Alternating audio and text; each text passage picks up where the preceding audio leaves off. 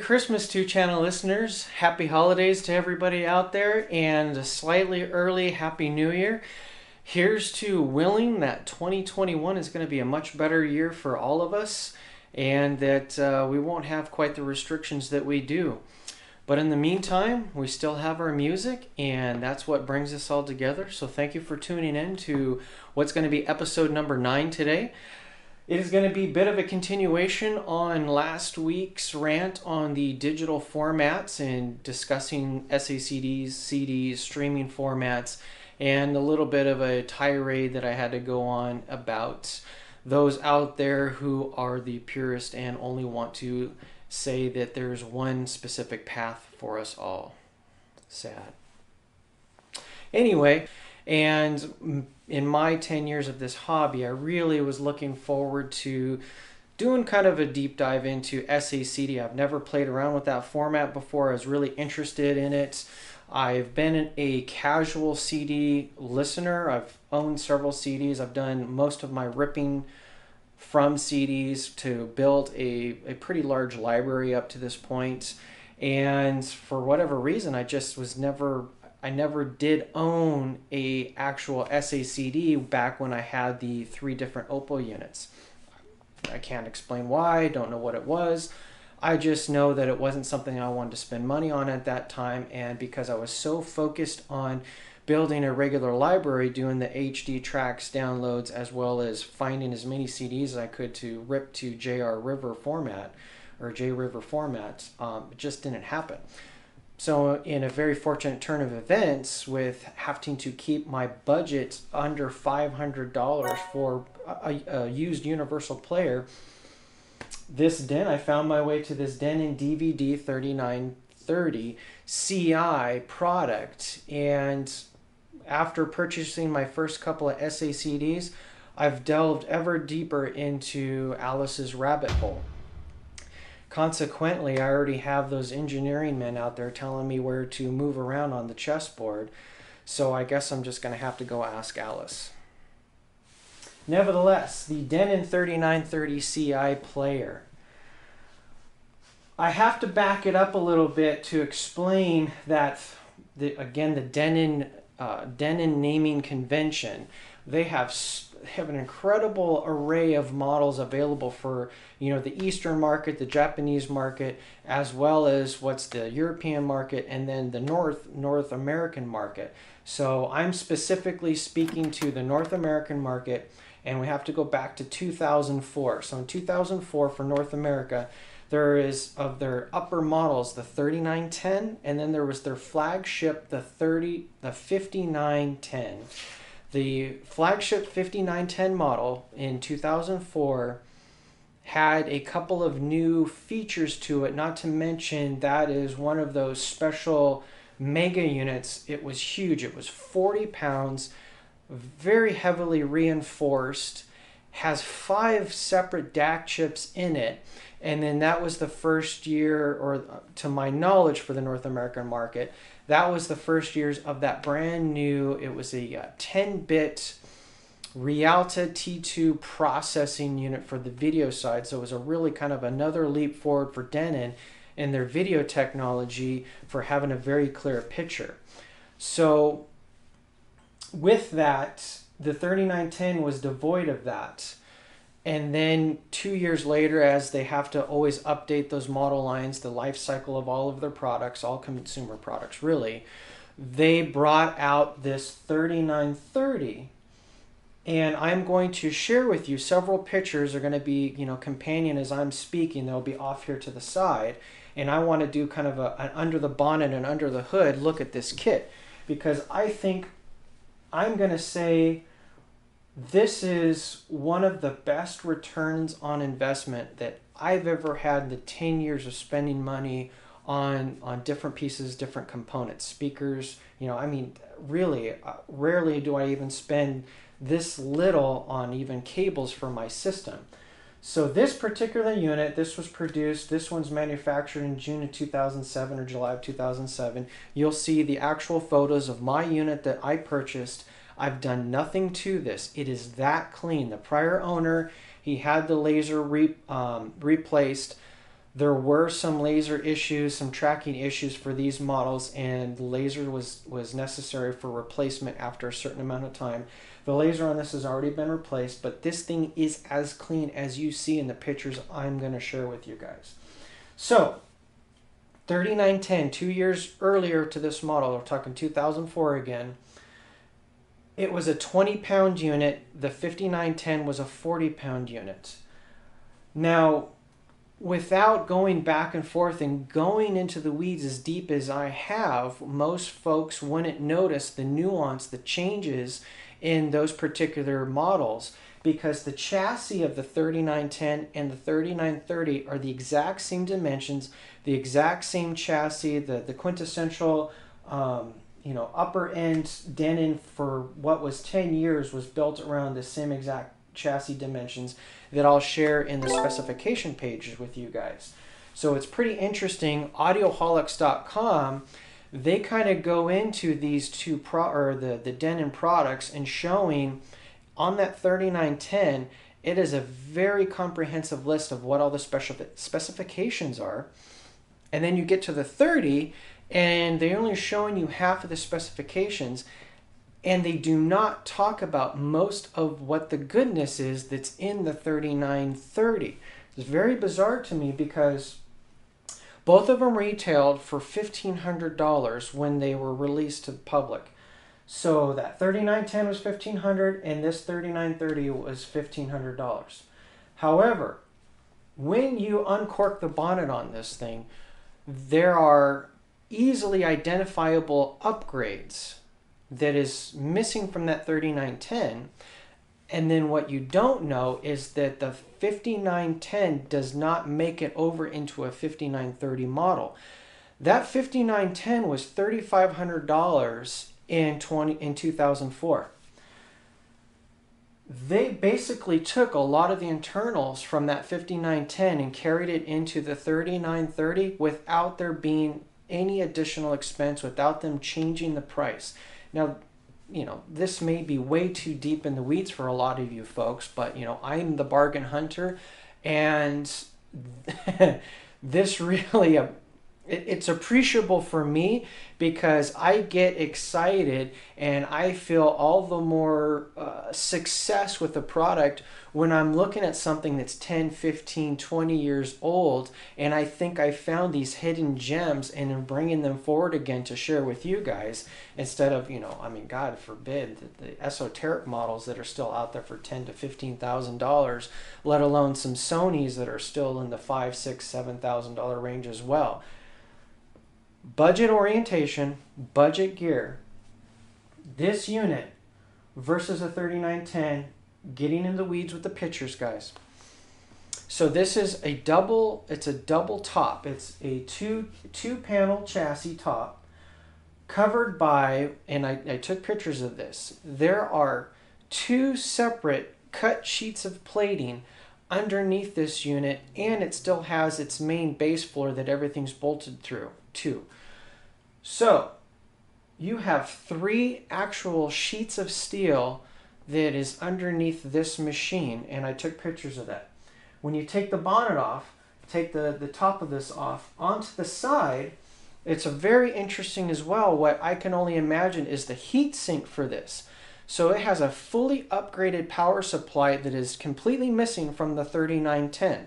This 30 has an additional power transformer, has an additional power board on the audio side of it, which you'll easily be able to see when I do the side-by-side comparison with the pictures. And it has what's really large. I wasn't able to see what the capacitance of them were, but some fairly large ELNA electrolytical caps that's directly on the audio board, which is an additional audio board that's also missing from that 3910.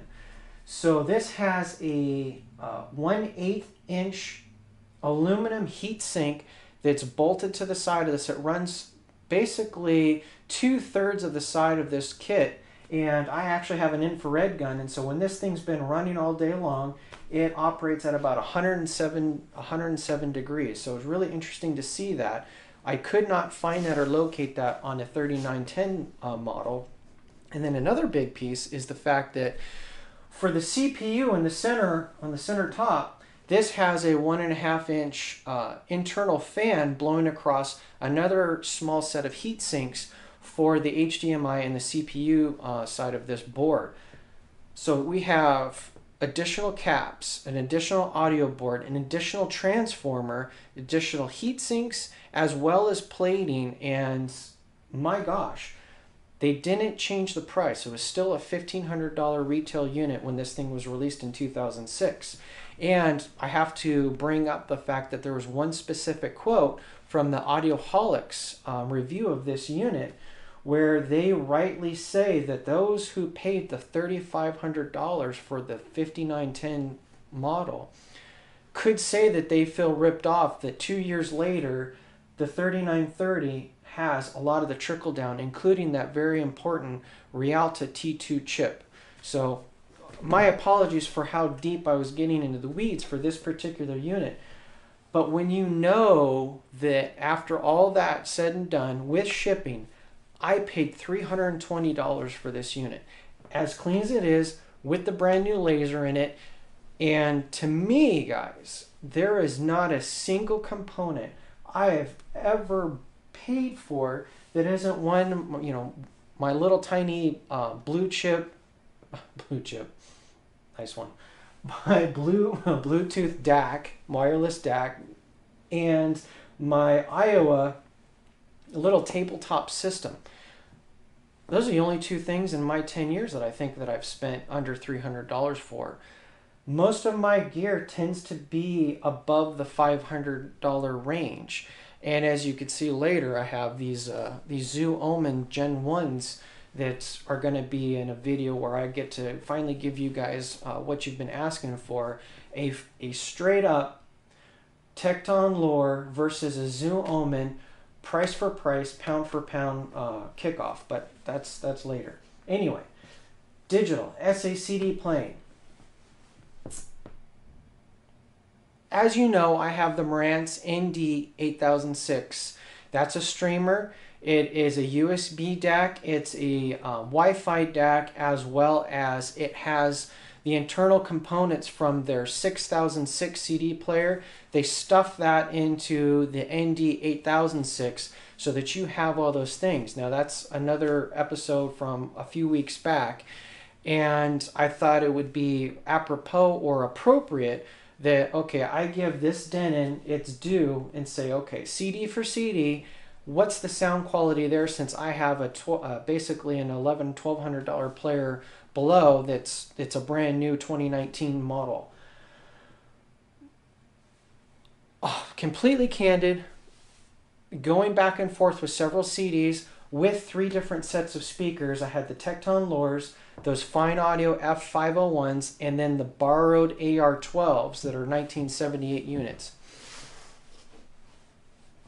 Candidly, I could not tell any difference from just the CD side. So your standard redbook CD playback, I could not tell a difference.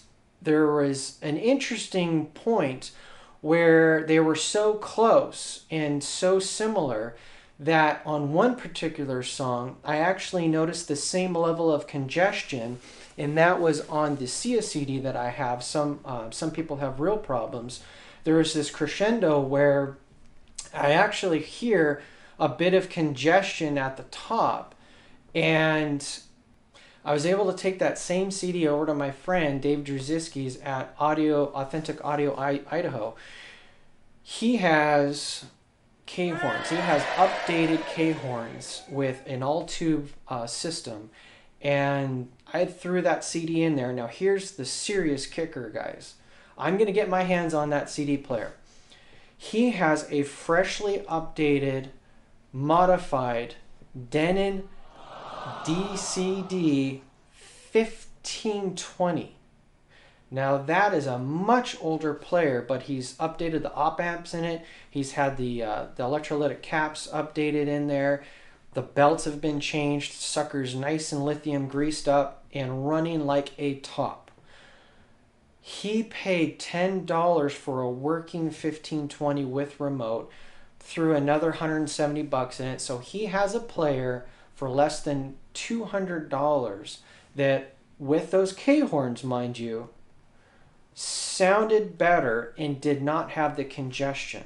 So I'm of the opinion I have some gremlins in my system that I need to figure out, why did I have that congestion in that one point in that CD on that particular song. So it's nice to have that reference point, because I could hear it in another system and there was no congestions. The K-horns are that good, but Dave has a room that can fit those K-horns. Back to the Denon. Now we're talking SACD. Okay, SACD player. I know that there are those of you who are frustrated and say there is no difference. There can't be a difference. The technology shouldn't allow for you to hear a difference because of the way the processing goes.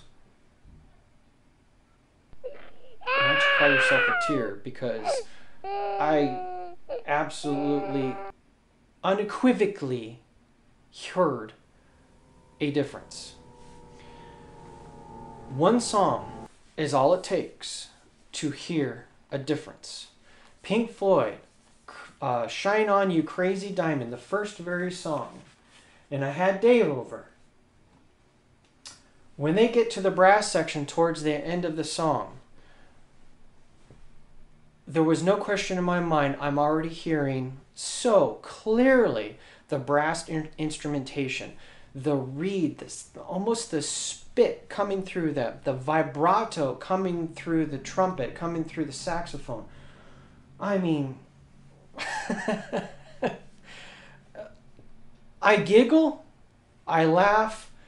It's not at the expense of anybody. It's not to create this, ooh, versus vinyl, ooh, versus those that say there's no difference, ooh, those who say, oh, HD streaming's better than CD or better than SACD. It's not about that, guys. It's about, I'm sharing with you my experiences, the kit that I bring to you, and with this, what's still arguably a very budget SACD player. We're not talking, again, esoteric money. We're not talking about the Sony ES777 money, the Sony modified, Modrite modified, 5400 series. There are players out there that no doubt will raise a redbook CD to SACD levels. But here you have to twist your mind and you have to stop and think, okay, this is achievable for $320. This beats, in SACD form, my Marantz ND8006. Hands down beats it. There's no question. There was no contest. You put in the Elton John, Madman Across the Water, and the song Madman Across the Water. It's a fantastic recording, and I've already received comments from others on last week's videos that know about that specific recording. It's fantastic. There is no contest. It's better than the redbook CD. Now, I understand those who have paid $3,000, $4,000, $5,000, $10,000 for extremely finitely tuned CD players out there. I get it that they can take you to that level. That's not the kind of money I want to spend, and that's not the kind of money I'm sharing on this channel. I agree that if you take out my Class A CP-700 preamp and I buckle in anything else, let's say a Peachtree Nova preamp that's $600, I can find one right now on AudioGone for $600, my entire system shifts down to everything would have been built for under $3,200. All in speakers, cables, amplifiers, and this Denon DVD universal player. You've got an amazing system that can give you amazing quality for less than $3,500. My preamp is the only thing that was a top shelf preamp at that time from Class A, and that takes it to the next level. However, I'm sharing with you when I can find stuff that's $600, $500, $400, even $300. It is worth shouting at the mountaintop. You don't have to spend those crazy 4 figures on products to get that level of sound quality. And so that's why I wanted to share the Denon 3930CI DVD player. There are those out there. I'm going to also give you guys a link to Hi-Fi Shark. For those of you out there who are not using Hi-Fi Shark, you got to use it. Figure out what you're looking for, figure out particular models you're looking for. You can plug them in, hit save, and every morning when you open up your email, if that model has been listed at US Audio Mart, it's been listed on AudioGon, it's been listed on eBay, you're going to get an email, boom, here it is.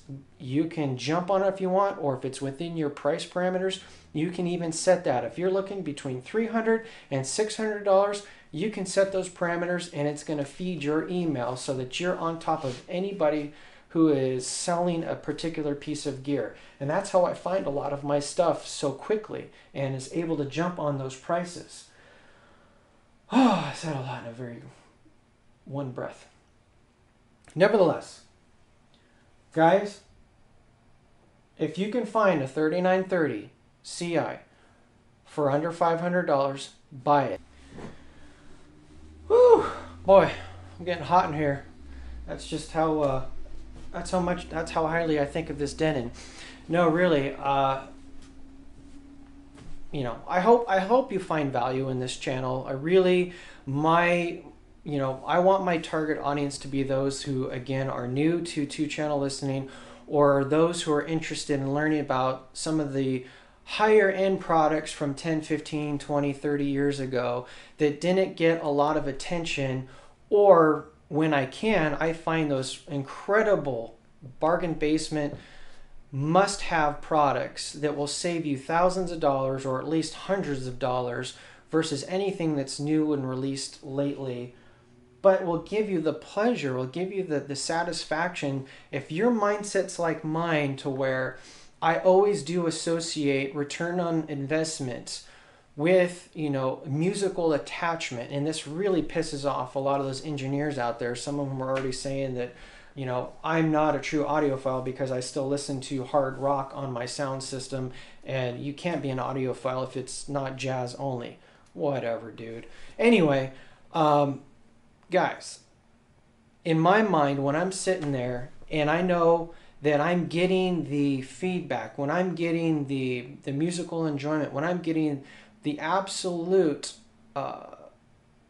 last bits of detail that I think I can extract from a less than $5,000 sound system, yes, it actually adds to my enjoyment. I know that's weird for some of you, but when I know I didn't have to put together a $10,000 sound system to be 95% of those $300,000 sound systems, and I'm not knocking a particular brand out there or particular channels. I know there's a Canadian crew that just spent the $329,000 on the Wilson chronographs, but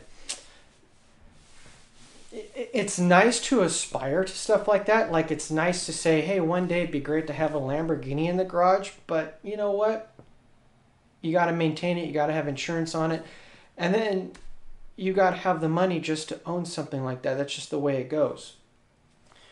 You don't have to fret over that. You can have a true, really good hi-fi sound system that will play whatever freaking format you want with whatever freaking genre you want, and it will add to your pleasure because you know you didn't break the bank. You know that you didn't have to take out a second mortgage, and you didn't have to go into crazy credit card debt to be patient to find these pieces. And I want to be the person, or of many, who share those pieces, those hidden gems out there. This, my friends, is a hidden gem. If you can find one for $300 to $400, buy it. If you can find a Marantz 707 for a few $100s, buy it. They're worth it. And then if you like the SACD format that much, then you know that come along the way, you find an esoteric for $2,000 or whatever the case may be, then you know it's worth it to you to step up to that next level product. This is the gateway. I'm sharing with you gateway products at the budget prices that are realistic today. That's my goal. So for those of you who already have your mega systems in place and you're not interested in anything else, you're just interested in, hey, what am I reviewing today? Well, let me quickly wrap this up for you. Zoo Audio Omen version 1, Mark 1s. They're going to be against the Tektons. This is going to be very fun for me because I paid $600 for both sets of speakers. Now the Omen ones, when they came out, were $1,500. So I purchased these Lores for $600. I purchased those Zoos for $600. Can't wait to make a video of that for you guys. Coming after that, I have, first to me, a new brand that I've never even heard of before, Alta Audio. I was able to purchase the IO, or the IOs, their entry-level bookshelf speaker. I got that secondhand from Massachusetts. Looks like a beautiful speaker. They're all silver, and I can't wait to share that particular speaker with you, along with some other pieces. I've got quite the lineup of used gear for the next 6 weeks to cover off on with you, and I also put some of that in the subscription links for you guys so you can see what's on the docket, and you can tune in or tune out to anything that looks interesting to you. So for those of you that have been increasingly coming back, those of you who have been recurringly coming back, I should say, I really do appreciate it. Thank you so much for tuning in this channel. And for the rest of you, just rock on and keep enjoying your systems. That's what it's all about. And I will see you in 2021. I can say that. Ciao.